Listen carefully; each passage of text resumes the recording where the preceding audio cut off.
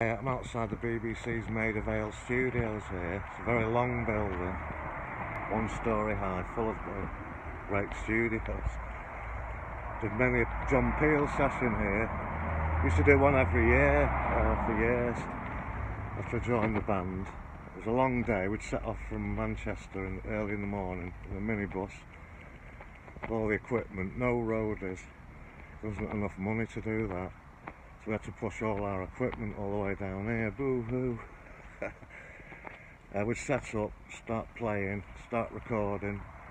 Mark would disappear to the pub till about tea time, come back half cut every time, slag everything we've done off. Right, do it again, faster this time, 1, 2, 3, 4. So we'd be here till 12. The engineers were all a bit perplexed, you know, the way he worked. Dale Griffin from Mott the Hoople, he was always here. Mike Hedges was another one. But they just put up with it, really, because it was Mark. And we'd pack away about midnight and then drive all the way home, get back in the middle of the night. Yeah, look how long it is, this building.